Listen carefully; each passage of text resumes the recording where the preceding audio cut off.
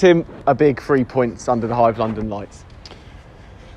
Yeah, I mean, listen, it's a massive relief. I think for everybody at the club, certainly for me.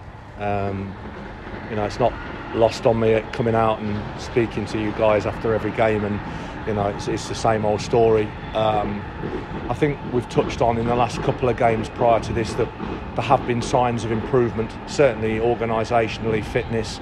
I think we've looked a more cohesive team.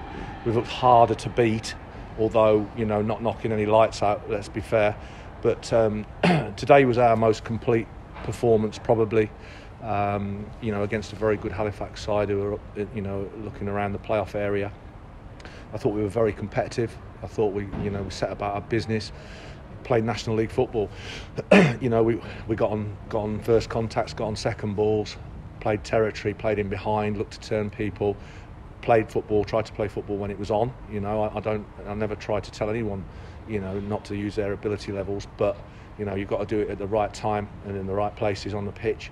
The first goal was a little bit opportunist for us. It looked like it took a bit of a bobble or whatever. The second one's a worldie. I mean, he's got a wand of a left foot anyway, Woody has, but it's a wonderful strike, wonder goal. And then you look at it and you think, well, let's just get through to half time, and we go and shoot ourselves in the foot right on half time, which is criminal really. But I sort of said to him, listen, we're all talk about a negative when really, during the first half there's a lot of positives to come out of it. But what we're going to do, we're going to, we're in front, we're going to melt, we're going to shy away and bottle it, or are we going to play like we did in the first half, try and take it to people, defend properly, tuck it in wide areas, make it compact, make it horrible for people to play against us. And listen, that's this division, and it isn't. If you've got a £1.7 million budget, then good luck to you. You can put people on, thousands of pounds a week. We have to cut our cost accordingly right now, and that's what we're doing. And we have to be organised and fit. And I think the boys have been training really hard, so they deserve their enjoyment and victory tonight. Looking at the first half, there must have been a bit of worry when it goes to 2-1, but the game management in the second half I thought was immense from the boys. Scott Loach hasn't really made a stop from my recollection. No, not in the second half, no. And it's listen, that's be a professional footballer. If you're going to call yourself a professional footballer, then play the game properly.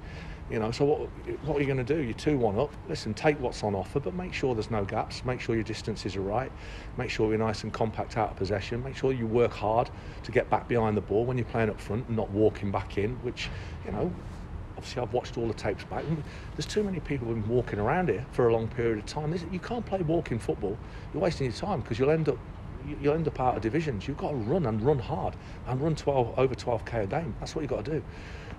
But yeah, I thought we managed the game latterly really well. We played it in good areas and kept it in good areas and done what other people have been doing to us lately, wound the clock down and listen, it's horrible. I've stood there many times when people are doing it to you, and it's horrible. But you've got to do that, and you've got to be professional. And I thought we were professional tonight. I thought the two centre halves were immense second half. I thought Liam and Ben headed absolutely everything out of our 18-yard box. So listen, it's been a good night for us. It's been a long time coming. I'm delighted for the supporters. I really am. Because, listen, I ain't used to losing in this division. My record was fantastic at Solihull, and I come here to try and make a difference. Now, it's taken a long period of time, and it still may yet, because there were certain things that needed to be put into place, in all fairness. And we've slowly but surely tried to chip away. And I know results are a key element, but hopefully if we can keep grinding away and implementing the right structure and the right mentality in the group, and maybe add to the group, and I keep saying that, add some quality to the group, then maybe we can start making our way up the division. I just wanted to touch on Miles Judd's performance, because he's come in for criticism recently, and with a couple of his recent performances I thought he was really good this evening. He does not shirk out the challenge, and I thought positionally it seemed to be a very mature performance. Yeah, listen, Judd is a young lad. He's a young lad who played a lot of games in the title-winning team of Leyton Orient when they won this division, Juddy played a big part in that. Now, he found himself out of the side there. They've gone another way and picked another player, and he hadn't played any football. And obviously we remember him from that season because we finished second. And he's a little terrier. He's a Rottweiler. He loves a tackle. You know, he's a good kid. He's a chirpy type of character, and we really like him.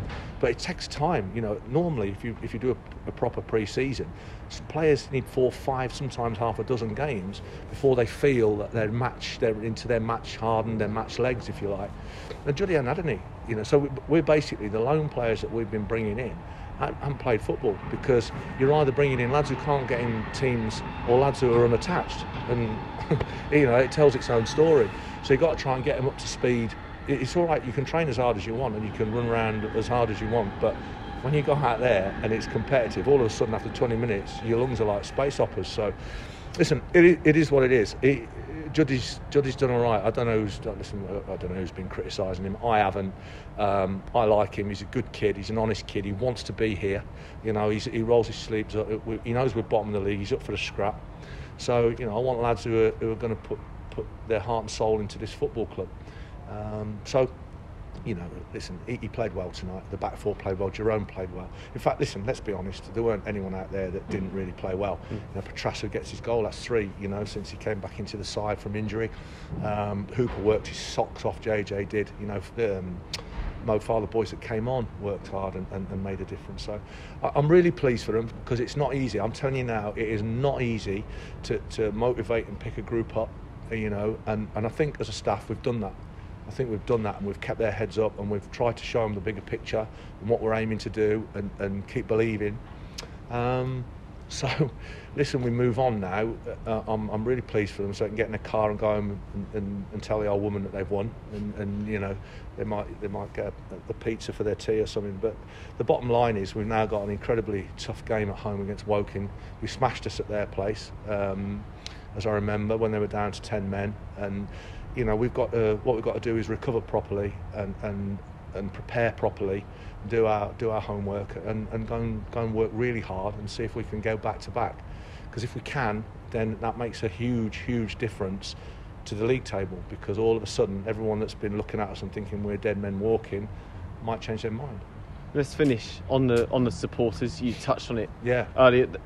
They've had to be patient, and it's been a real difficult period to go so long without a victory. So how much is that for them tonight? It's for them. It is for them, and I think the players would sort of reiterate that as well. I think if you interview a player tonight, it is for them. Listen, it would have been brilliant for them to clap them off tonight, because they gave everything for the shirt.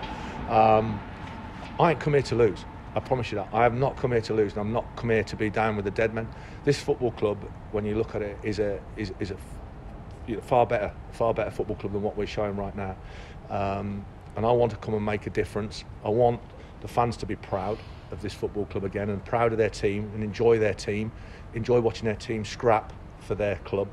So listen, it's not for the want of trying. I promise you that. You know, I've worked.